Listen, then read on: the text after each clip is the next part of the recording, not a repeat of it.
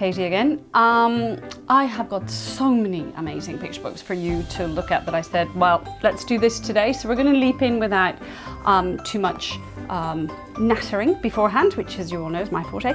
I've got about 12 or 13 to show you, most of them fiction, a couple of non-fiction, and just a couple of pages each, so you can have a look inside and see if you like the feeling of it. So our first one up today is Hello Jimmy by Anna Walker. Now, Anna Walker will be known, very, very well known to many of you.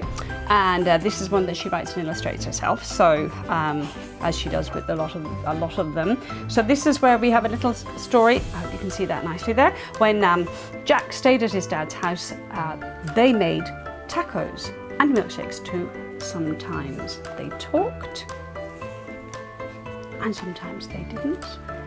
His dad liked to tell funny jokes, but he hadn't told one in a while. So we have this little feeling of sort of something not quite said here. And then one day he comes home with a surprise, and Jack didn't like surprises. So we have Jimmy, who arrives, who's going to come into the household, and Jimmy's quite funny, and he makes Dad laugh, and Jack begins to feel a little bit sort of out of the picture, if you like, literally.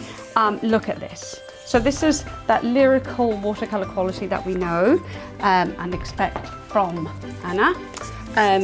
Next one up, Neil Gaiman has written this one. It's illustrated by Chris Riddell, that many of you will know as well. Pirate Stew, great laugh. Okay, so this one is pretty slightly older, ready for a lot of text in here, beautiful illustrations, like two little ones who will be left alone because Mum and Dad are going out, and they say they won't be babysat.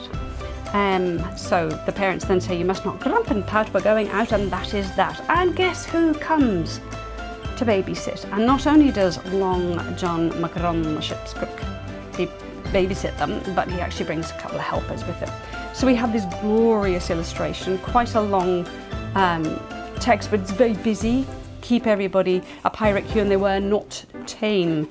Lots of illustration, lots of things to look at, lots of text, busy, funny, and it rhymes. I keep doing this the wrong way around. Next one up is Piper Picks the Perfect Pet by Caroline Toohey and Nikki Johnson. And this is a simpler one for maybe your younger reader. So we have this, Piper's going to pick a pet and is going to say, my dad says I can choose a pet, but I'm not sure which pet to get. So goes through the options of, we have a fluffy dog or a scruffy dog, a bouncy dog or a flancy dog. Simple text, gorgeous little illustrations there, and we go from dogs through to, it's not all dogs, cats. It's a book that wants to bounce, this one, all the way through to other options, and wait and see what Piper picks at the end.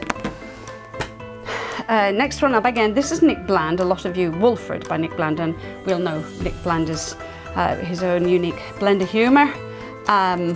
These are beautifully illustrated, again, this kind of oil colour. Again, a rhyming text, and we have the warmest of lights on the coldest of nights. And Wolfred is coming to the Fancy Pants Tower, which is some kind of hotel, and he was hungry, he was cold, and he wants to get a job.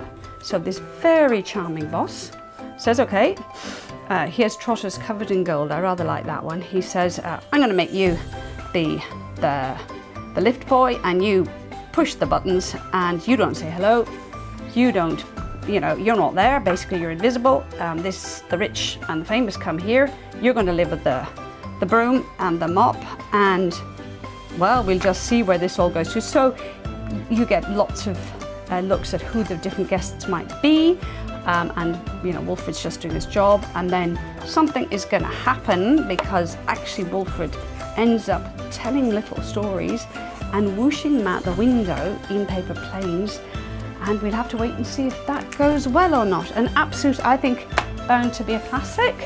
Another one that you'll recognise, Guess How Much I Love You by Sam McBratney, and it's Anisha Jerem again who's illustrating this one. So this one is Will You Be My Friend? This is a very gorgeous little story.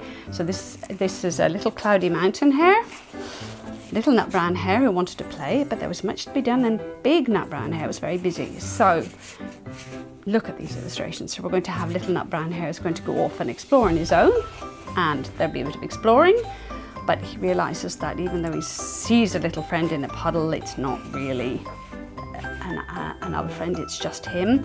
So we shadow, and then there's somebody looking straight at him, someone real, and maybe he'll have found a friend. So that's Will You Be My Friend by Samuel Bretney. Gorgeous, gorgeous, gorgeous. Another hardback, one coming up new. This is Oliver Jeffers. I mean, these are all new. Called What'll We Build? Plans for Our Future Together. Now we know what to expect from Oliver Jeffers. He does make us think quite a lot about little ones starting out in the world. And this is one I think he wrote for his daughter. And it's about what we're going to build. What should we build, you and I? He's got this lovely pair of hands. Look, I can do this too. And we have our tools for starting up, for putting things together and taking things apart. See your little face here going, oh God. Let's build a door where there was none. So instantly we're in the world of kind of the imagination.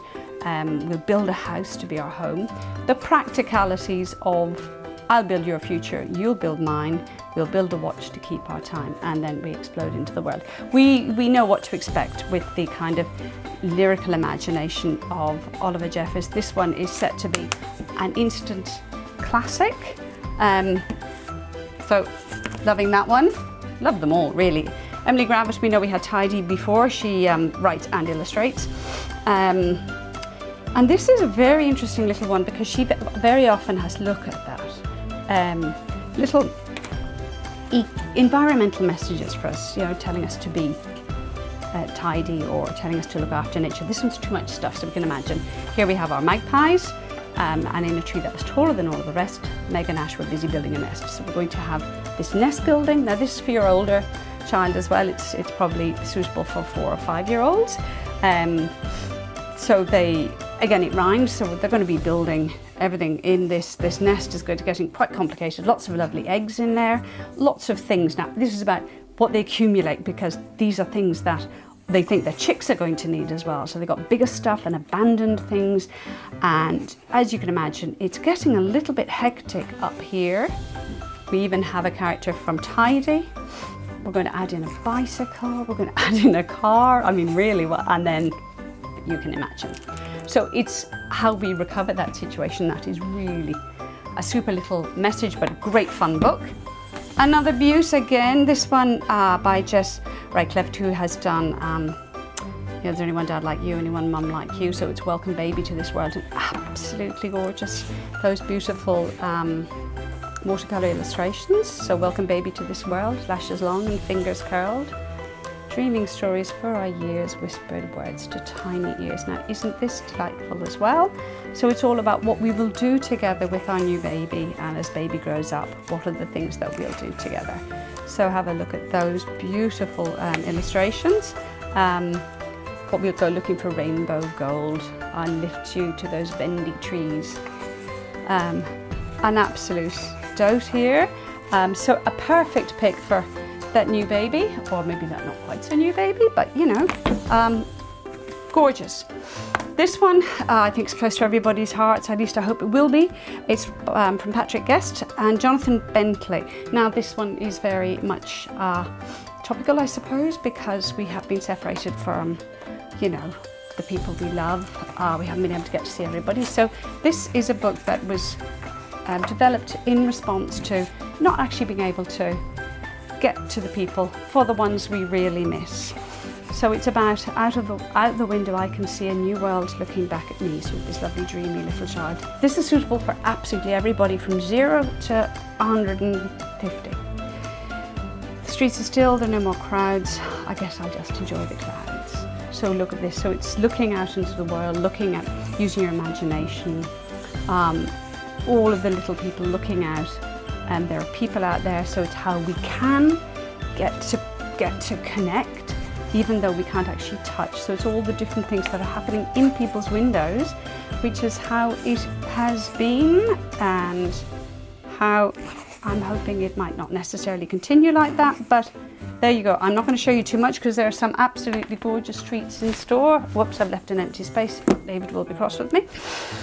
Couple of non-fiction. Now this, a lot of you have gone for the Goodnight Stories for Rebel Girls series, and this one is the 100 Immigrant Women Who Changed the World. I think this is a very lovely addition to the collection, very thoughtful. So we've had Rebel Girls 1 and 2, and it's as usual, you know what to expect from this format. So you get your text and your absolutely gorgeous illustrations that are very varied in style. So as we've said, I have some Carmen Miranda, I have some customers who've said they've been buying these and reading them a little bit like fairy stories, once upon a time. So we have that kind of text.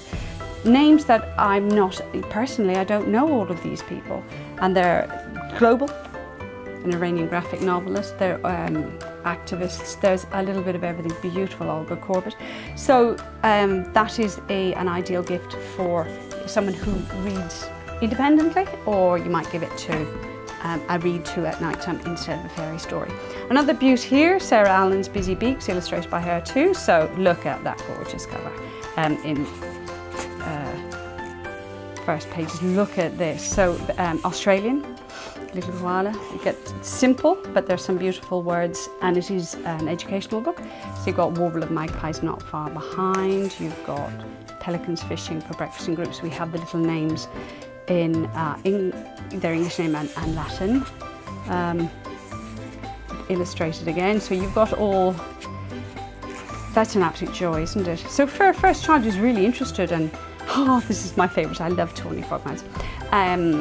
You know, interested in birds, that's an absolute beaut. Another gorgeous one now, most of you will have remembered or have seen last year the illustration encyclopedia of Ugly Animals. We have the second one from Sammy Bailey. So this one is hilarious. I mean, look at that. So this is sort of, I think we're talking, you know, I think 7 and 8 would be interested in that. 9 will manage that text. So depending, obviously, you know, I wouldn't be afraid of looking at that, just even at the pictures. Some of these are quite, you know, creepy and terrifying, but this is the world we live in. Look at these cane toad, coffin rays. So that is an absolutely gorgeous gift. Nice solid hardback. So there we go for that one. And the last one up here is Dragon Arc. Now this is, we have, I'm quite astonished by this book because of its beautiful, beautiful, beautiful illustration. So it's about the quest to save the rarest dragon on earth. And it's, you know, there's a lot of material in here. So I am thinking 8, 9 up. I would even say that you've got 10, 11-year-olds who'll find this fascinating. So a lot of busy stuff going on, a lot of stuff to, not too much text obviously, but we're going to be looking at all of the information, all of the designs on this, and then you're in the different areas, so where we're going to get the different dragons. And now we start reading. That's some solid reading going on in there. And I put this in educational. I know it's fantasy, but we all need to be educated about dragons, I think, because if we don't look out for dragons, who on earth is going to? So that's basically, that's my last one on the list, an absolute beaut. There we go. That's as much as I'm going to show you this time. If I've rabbited too much, I'm terribly sorry. I'm hoping you'll be able to come in and get some of those. I don't know yet, but I look forward to seeing your orders, and I do look forward to seeing you in the shop again very soon, I hope. So that's it for now. Bye-bye.